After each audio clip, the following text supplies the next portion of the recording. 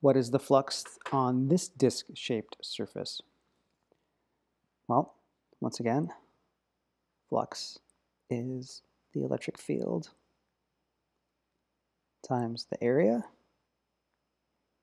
And we want the part of the electric field that is poking through the plane, perpendicular to the plane.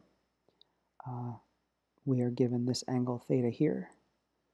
So that's this angle in here. That means that we want the sine of the angle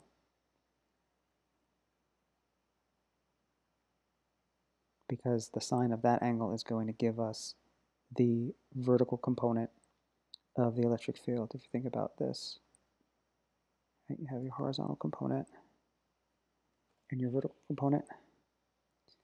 This vertical component is opposite the angle theta, so that's going to be the sine of the angle times E, which is going to give us the vertical component.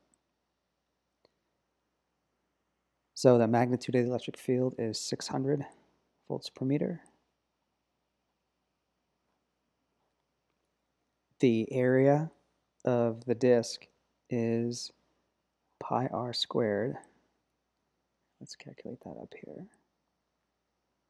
Pi times the radius squared, and the radius is 3 centimeters, so that's 0.03 meters squared. So pi times 0.03 squared. And that gives us 0.002827 square meters.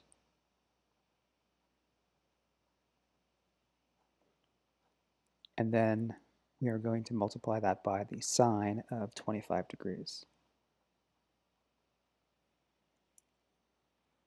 So our area times 600 volts per meter times the sine of 25 degrees.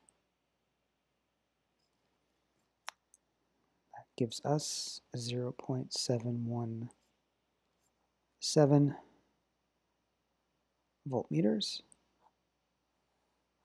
And that looks like it is answer number 6.